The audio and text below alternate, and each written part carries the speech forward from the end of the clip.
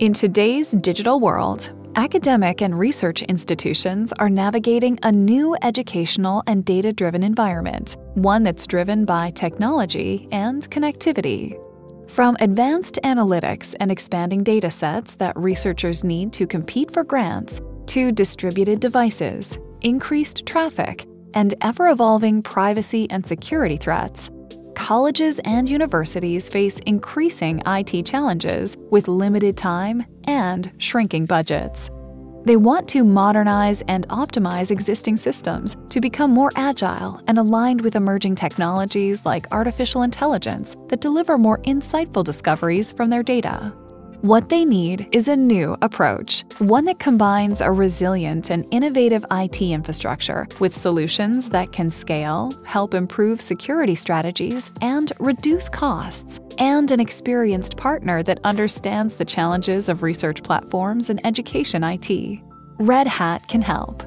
As the leading provider of enterprise open-source software solutions, Red Hat helps institutions meet security requirements, as well as automate and manage their complex environments using an interoperable hybrid cloud approach.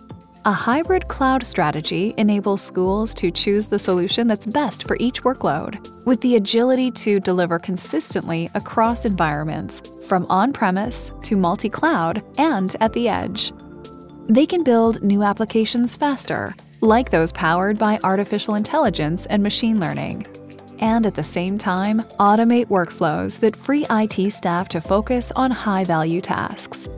Whether the need is to securely access clinical data or classroom streams, or build and process data models for machine learning and research in any environment, Red Hat's solutions are purpose-built to meet the needs of higher education.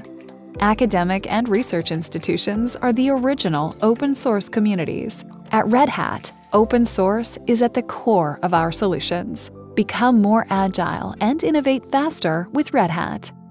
Ready to get started? Begin your journey today.